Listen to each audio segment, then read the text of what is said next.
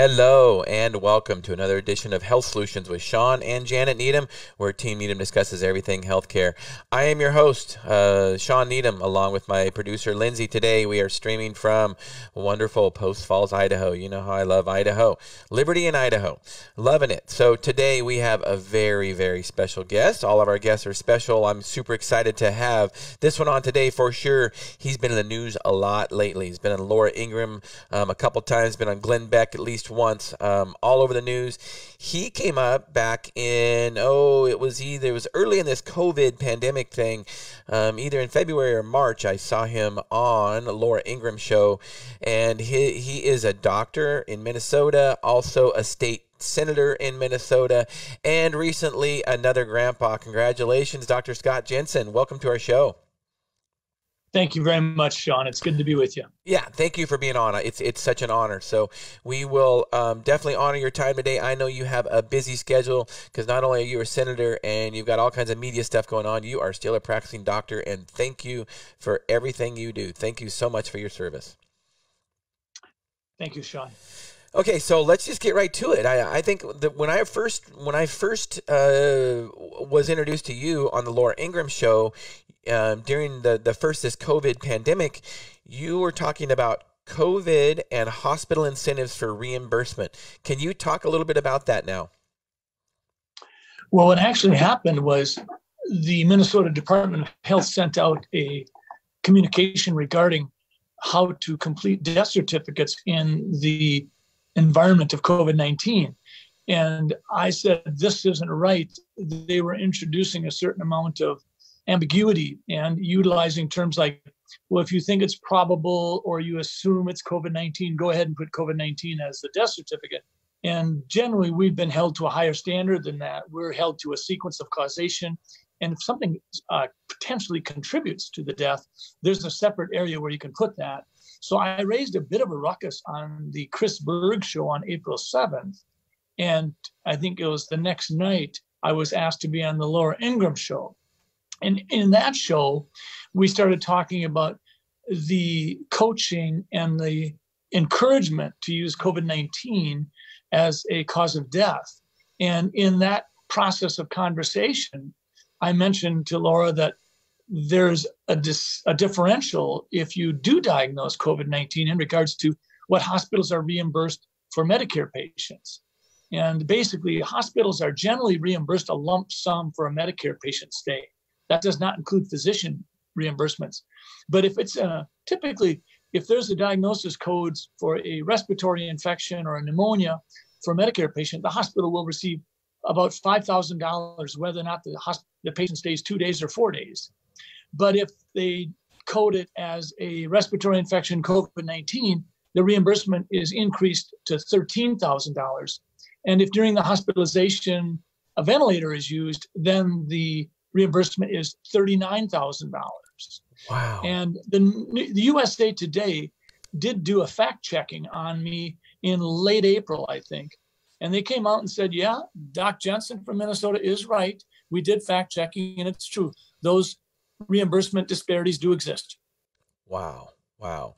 So that being said, doctor, do you believe there are a lot of death certificates out there that might not be completely factual when it comes to a COVID death? I think there may be. Yep. Yes. And I think that we saw Pennsylvania pull a couple hundred people off of their COVID-19 death count. We saw Colorado do the same thing. We saw Kentucky do something similar. We saw New York go the other direction when New York City decided that they actually were going to count deaths that hadn't necessarily been attended to at the time. They had some 3,700 deaths, and they decided that because that was the differential in terms of all-cause mortality from prior years comparison, that they would count those as COVID-19 deaths, because what else could they be was the assumption. So New York City, I think, New York State went from 7,000 at one time to 10,700 overnight. And that would make me concerned that they might have been taking people that died in an apartment of a sudden heart attack and said, well, this is COVID-19. because they did not require that there be any positive laboratory confirmation done. And in many situations, there had never been a test done. There had never been a test even considered, but it was still identified as a COVID-19 death.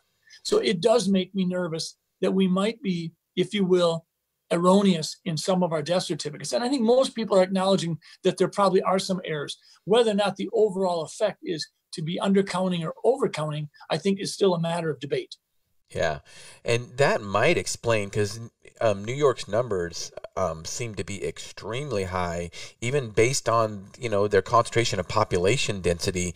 Their numbers seem to be extremely high, and that might explain a little bit of that. So thank you for clarifying that and educating our viewers on that. So go ahead. Something else that you might find interesting is that within a few weeks after some of those numbers were moving so rapidly, some of the congressmen and U.S. senators from both New Jersey and New York were advocating that their states should be receiving a larger share of CARES, the federal program CARES dollars, because they were experiencing the burden of COVID-19. They were dividing the number of COVID-19 deaths by the number of dollars they were getting. And New York said, well, we're only getting $12,000 in the CARES Act for each COVID-19 death, while a state like my own Minnesota, because we had a low count with COVID-19 deaths, we were getting $300,000. So if people want to tell me that dollars don't matter, I'm not buying it. Oh my goodness. So as usual, Dr. Jensen, follow the money. It makes a lot of sense, and I'm so glad that you are vocal enough and have enough guts to stand up and are educated on this subject that you can tell people the truth. So speaking out, maybe because of you speaking out, you've had a complaint against your medical license. Is that correct? I did. At the end of June, I received a letter from the Minnesota Board of Medical Practice identifying that they were investigating me for 2 allegations that had been turned in. I was not allowed to know who my accusers were, but I was being advised that by some of my public comments and my willingness to question on TV the Department of Health's recommendations regarding the use of COVID-19 as a cause of death, that I was spreading misinformation. And on another allegation, I was accused of reckless advice because I was willing to compare COVID-19 to prior influenza epidemics and pandemics. Wow. So one of the things you mentioned in that during that investigation when it first happened is you said, you know, if this could happen to me, this could happen to you. So explain what you mean by that. Well, thanks for that question. When I was comparing COVID-19 to influenza outbreaks, I'm not saying they're the same. I'm saying that they're both single-stranded RNA viruses that present with an incubation period and a latency period and have similar symptoms, and we see these kinds of things routinely. When I compare COVID-19 to influenza, I'm not doing anything that Dr. Fauci doesn't do. In a New England Journal of Medicine article in March, Dr. Fauci was the lead author of an editorial that basically said that the more we learn about the COVID-19 outbreak, the more it was behaving like a severe influenza outbreak. And one of the contributing authors was Dr. Robert Redfield, the head of the CDC. So I felt that that was really unfair to accuse me of providing reckless advice when I was doing nothing more than what many physicians and leaders around the country are doing. And then in regards to the allegation on the misinformation regarding death certificates, it's clear that many states have realized that they were not doing it accurately. In many states, coroners and medical examiners have stepped up and told the governor, we are not going to allow this death certificate to go through as a COVID-19 death because this is not a COVID-19 death. In some situations, it might have been a motor vehicle accident. In one situation, it appeared to be alcohol poisoning. So I think that for me to experience that kind of personal attack, and just a few years ago, I was named the Family Doctor of the Year in Minnesota. Good for you. I think if someone can take the Minnesota Board of Medical Practice and turn it into a weapon whereby they can use it to try to muzzle me, then I think that anybody that has any kind of certificate or license, whether you're a nurse or a teacher or if you're a hairstylist, if you have a regulating agency through which you must keep your license or certificate current, it's conceivable that someone could turn in a complaint, regardless of how bogus, and they could affect your life and conceivably cause your business to suffer. Absolutely. And, it really hit home with me, Dr. Jensen, because my wife and I are both pharmacists and we own a pharmacy in Washington State. And, we do things a little bit different and we're pretty vocal about it. And some people don't like that. So we've had to fight complaints just like you have. And you're right. I think some of those agencies have been used as weapons, and they use our licenses. They dangle it in front of our face that that's something that they can control. And it is very scary. I actually had a Cuban immigrant who was a doctor, Dr. Raul Garcia, on my show a few weeks ago. And he talked about how in Cuba, one of the things that they did to control his mother was they took her nursing license, they took her teaching license, and that's what governments use to control people. So I appreciate you getting the word out there. And when you say, if this happened to me, this could happen to you, it's true. And all of us as healthcare professionals should be worried about that. And I think that we should, I'm glad that you have a different opinion as somebody else. I'm glad you spoke your opinion. That's the only way that we progress in science, is that somebody has a different idea or a different opinion. What do you have to say about that? I think that question is so critically pertinent that I think you should keep asking that question of everybody that you interview regarding these topics. For instance, let's just momentarily talk about hydroxychloroquine. Okay. Whether or not it's going to ultimately prove to be a real help in COVID-19, I think remains to be seen. It certainly appears that used in the second or the critical phase, the advanced phase of COVID-19, the data has not been encouraging. Nevertheless, there have been places where when it's used earlier in the disease, perhaps in the outpatient population, there may be some value. I don't think that issue has really been settled. But we've had many states, and Minnesota is one, where the governor has come out and basically told the Board of Pharmacy not to dispense the prescriptions from doctors for hydroxychloroquine unless it's an appropriate diagnosis. The underlying implication being that an appropriate diagnosis would be to use it in regards to malaria, prophylaxis or treatment, or lupus or rheumatoid arthritis. Okay, well, let's follow that reasoning. Let's go down the rabbit hole on that one a little bit. Why don't we have the governor and why don't we have politicians tell us when to use ventilators? We found that in New York City, when they had their surge, that ventilators weren't nearly as useful as they had been thought to be. And so what happened was, instead of a 40% fatality rate, which is somewhat routine on ventilator usage, meaning that when you go on a ventilator, this is a critical step, and there's a darn good chance you might not come off it. But instead of 40%, we found that 70 to 80% of people going on ventilators were not able to get off and indeed died. So what happened? We rethought whether or not the ventilator usage was what we thought it would be. Low flow oxygen and other measures were utilized instead. Did the government step in and tell us when and when we would not use a ventilator? We have budesonide and dexamethasone steroids that have been identified as potentially being helpful. Is the government tomorrow going to tell me when I can use budesonide and that I shouldn't dare to use budesonide in a situation that they don't approve of? This is unprecedented. This alone should cause everybody to not sit in the spectator seats in the arena, but get in the arena, get bloodied and bruised, and engage the issue, just like Teddy Roosevelt said so many years ago. We cannot afford to sit quietly on the sidelines. This is big stuff, and our rights are being taken away from us. Absolutely. And here's one thing we have to remember. I mean, thank you so much for those words. Those are very, very powerful. And you are obviously an expert on this subject. You have done a lot of your own research. You're a doctor, and you know about this stuff. You've treated these patients. But here's the thing that we should be concerned about. Maybe some people don't care about COVID-19, as popular as it's been all over the United States. But if they can do this with COVID, they could do it with any disease. And how would you like, viewers and listeners, for your doctor's hands to be tied if they have a treatment that could possibly help you and the state or federal government starts deciding that they can't do that even though it's going to help you. That's very scary precedence. And like Dr. Jensen says, this is unprecedented times when the government starts telling doctors how to practice medicine. Very scary. We all need to be worried about this and speak up about it. So go ahead, Dr. Jensen. I agree with you. I was just going to provide a very straightforward example.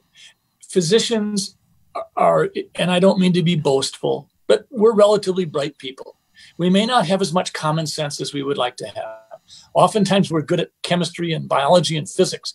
And I think sometimes we're not very good at fixing a can opener or that doohickey thing in the toilet. But we are pretty. And if you look at what we did with aspirin, we had recommended aspirin for primary prevention of cardiac disease for years. But we kept watching. And we saw that we were actually not getting much bang for the buck. And so what we did was we looked, are we hurting people with aspirin recommendations to take an aspirin a day to keep the doctor away? And what we found was that we were causing a lot of GI disturbance. We were causing more GI bleeds than we were saving heart attacks. That's why several years ago, we came out and said, we can no longer recommend a baby aspirin a day if you've never had heart disease. It wasn't because the government helped us out. It was because we did our double-blinded studies. We did our randomized control trials. We wanted to know. We have a tremendous scientific curiosity, and we don't need politicians and academic intellectuals and bureaucrats telling us how to practice medicine. What we need is an open and honest relationship with our patients. And when government decides to fracture the relationship between patients and physicians, every patient in this country should be motivated. Absolutely. And that's a great example, because aspirin is an old drug, been used for many things for many years. And you're right. We've been telling patients, aspirin a day to prevent cardiovascular events. And that's what's great about medicine and science, is that, we use different opinions and different examples until we find out what's right. And if we start listening to the government to tell us what the gold standard is all the time, the patients are not going to get the best care, and we will never progress. We'll never progress beyond that. So thank you so much for that. So speaking of what the governor said about prescribing hydroxychloroquine, is that correct? Was the governor told the State Board of Pharmacy that pharmacists couldn't dispense it? Is that correct? That was a proclamation from the governor? It was an executive order about 2 weeks ago. And it was sort of sneaky the way they wrote it, because they weren't clear. They told the Board of Pharmacy, they didn't talk to physicians. They told the Board of Pharmacy not to fill prescriptions for hydroxychloroquine without an appropriate diagnosis. Now, what does the word appropriate mean? Right. Because we use off-label medications all the time. All the time. I use Flomax not just to shrink the prostate of a man so he can pee easier. I use Flomax in men and women to see if I can help the muscle in the ureter, which is the tube connecting the kidney to the bladder, in an effort to help kidney stones pass on their own spontaneously, if you will, so that a patient doesn't have to go through a procedure. Now, is that an appropriate diagnosis? I think so. Is it an indication from the FDA? No, it's not. So when the governor says appropriate indication, does he mean that only those indications that are tried and true and identified as FDA approved indications, such as malaria, rheumatoid arthritis, or lupus? Or does he mean appropriate in my eyes as a physician? I don't think it was a very straight up executive order. Fact of the matter is, it rankles me. But this is damn politicians, and this is exactly what they do. Instead of being clear, they put an executive order out there. And if you're not going to be clear, then why bother? Right. And being a pharmacist, this hits home big time, because first of all, that puts a pharmacist in a horrible situation. And, to put a pharmacist in a situation like that between the doctor and the patient is just is horrible. And 50% of all drugs we prescribe every day is for a non-FDA approved indication. So you're right. What is appropriate? Well, I'll tell you what I think is appropriate. I think if the doctor and the patient decided it was appropriate, then it's appropriate. That's what I believe. Shawn, I called a pharmacist that I've worked with for 30 years the other day on the phone. I said, if I write out a prescription for hydroxychloroquine, 200 milligrams twice a day for 2 weeks, are you going to fill it? And she said, probably not. Yeah. And I said, why? You've never done that to me before. And she said, well, it would set a precedent. And you could just tell by the way she was hesitating and sort of stammering that she didn't want to go down that pathway because she did not want to be on the government's radar screen. Of course so not. What's happening is that close-knit relationship that I have with many pharmacists, and let me be clear, I've been a powerful advocate for pharmacists being allowed to work to the top of their license in the 4 years I've been in the Senate. Pharmacists can and should be a big part of the solution as we go forward in terms of trying to control the cost. I was the chief author in the pharmacy benefit manager bill in the Minnesota Senate that we got passed last year. I think that we need that close relationship between not just pharmacists and physicians, but we need to strengthen the relationship between pharmacists and patients. Patients benefit in a real way from pharmacists.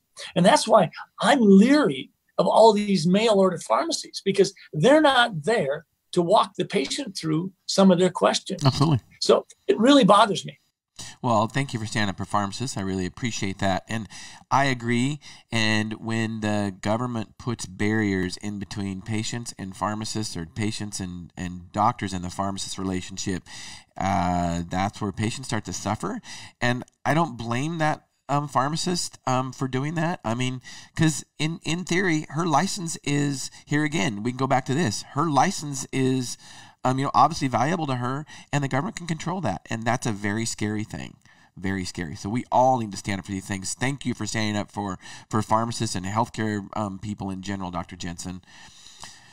So Minnesota is personal to me. My wonderful wife, Janet, has a mother that's in an assisted living facility. Her name is Lillian Dahl. She's in an assisted living facility in Minnesota, and she is basically in isolation. Her kids can't see her. Her family can't see her. They, I can't imagine, just from my perspective, that is good for the elderly. You have some patients in nursing homes and assisted living facilities. I hear, Dr. Jensen. Can you expand on that? One of the lasting legacies from this pandemic, when we get through this and we get on the other side, is going to be how horrific our policy decisions were in regards to long-term care facilities. If someone has 6 months of life left or 3 years of life left, who are we to tell them that they will live it in isolation, regardless of their decision, regardless of their choice, regardless of their needs? For many of the patients I have in nursing homes, their greatest need is not Lipitor. It's a hug. Yep. It's human contact. Amen. And the notion that we have locked down our nursing homes and then create a pipeline of active COVID-19 disease into the long-term care facility, and then tell the nursing home residents, by the way, you will not be able to be in direct contact with your loved ones. And if you get COVID-19, or if your other medical problems worsen, you're on your own. You will be left alone. Staff people will be coming in. But this is the way it is. This is barbaric.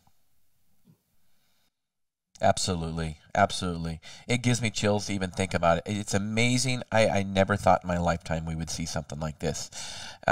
So what are your thoughts about opening up the economy then? Opening up during this? What are your thoughts? I believe that the diseases that we don't see on those nifty dashboards all over America and all over the world are far more destructive than many intellectuals and bureaucrats and politicians realize. We have seen a huge uptick in mental health issues, alcohol usage, depression, suicide rates, suicide attempts. We have got to put this in context. We cannot tell people that they don't deserve to be able to make a living, that their business isn't essential, that their business can be shut down with a signature from a politician. We do not need more lockdowns. We need a laser-focused approach to take care of those people who are particularly vulnerable to COVID-19. And we have learned much about COVID-19. We should be thankful that our young people have been spared, that in many areas, the case fatality rate for people under the age of 40 with COVID-19 is statistically 0. This is a wonderful thing. Bottom line, lockdowns are not the answer. We need to be laser focused instead of sacrificing science at the altar of fear and playing some sort of crude whack-a-mole game and, if you will, pushing science aside. So I thank you for that. I agree 100%. We need to move on with life. So what are your thoughts about wearing masks out in public? Speaking of science. I believe that in regards to masks, the best data we have to look at will be the first 2 decades of this millennium. In other words, from 2000 to 2019. Right now, anything that's being generated is being generated so quickly and with such a pre-existing expectation and conclusion as to what the experimenter wants to see. We can set up our own experiments to make it look like masks work or like they don't. Yep. But if you look at data from 2000 to 2019, there was a strong consensus in the scientific community that masks did not prevent or effectively filter respiratory viruses like influenza or coronaviruses to a significant level whereby people would be protected. We know that N95 masks have capabilities that cotton and surgical masks clearly do not. If we look at the actual pore size of the cotton and surgical masks and ask for those pores, that porousness of the mask to block the 0.1 micron COVID-19 particle, that's much akin to putting a chain link fence around your yard in the hopes of preventing gnats from getting in. It makes sense from a physics standpoint. Right. But yes, there's some blockade of some COVID-19 particles. But the question is, are we sacrificing the ability to keep our hands away from our eyes and nose and mouth with masks? I see people every day, and they're constantly touching their face and fidgeting with their masks because they're not used to it. So I would say that the mask question in many states, including Minnesota, has been settled because of executive orders, not because of pure science, and that it's more of an emotional decision and a sense that someone's taken the high road in terms of social responsibility. But for me, I don't think it's data-driven, and I think that we're going to have to wait until we get on the other side of this to once again return to actual science to settle these questions. That makes a lot of sense. So yesterday was a big vote in the Minnesota Senate on the Republican caucus to remove the emergency powers that the governor has put into place. So tell me a little bit about that. Well, as you might expect, all the Republicans in the Minnesota Senate voted to remove them, and I believe there was one Democrat that did. In May, as we brought our regular session to a conclusion, I believe on May 18th, I had the original the original bill to remove peacetime powers. And I wanted to have us vote on it then.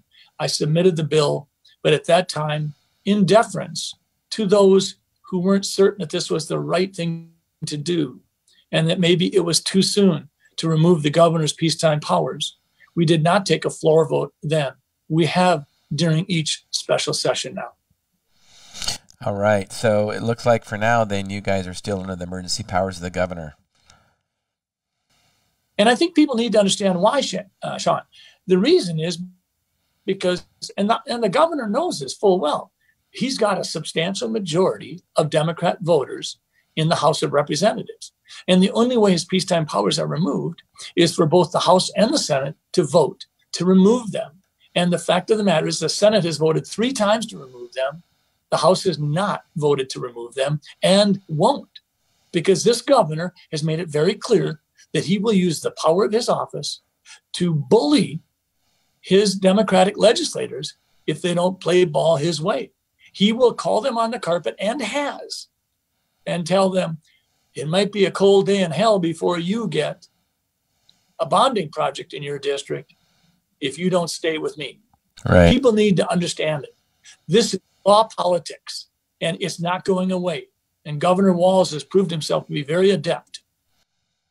So when are you running for governor? I'm pleased to show you that I had my I was blessed with my 6th grandchild yesterday. Congratulations. And her name is Logan. Awesome. It is all get up. Awesome. Awesome. Well, I tell you what, Dr. Jensen, I so appreciate you being on our show today. I am so honored to have you speak. You're obviously very well educated on the subject of COVID-19, and thank you for fighting for liberty. Your patients, other healthcare providers. It's great that we have doctors that can speak out about this, even if they don't agree with the mainstream narrative. So I really appreciate it. Thank you for being on. Let's please keep in touch. Thank you so much. Thank you, sir. You've been listening to Health Solutions with Shawn and Janet Needham. Stay tuned for our next show, Monday, 1 to 2 p.m. We'll be streaming live Pacific Standard Time, 1 to 2 p.m. See you Monday. Thank you so much.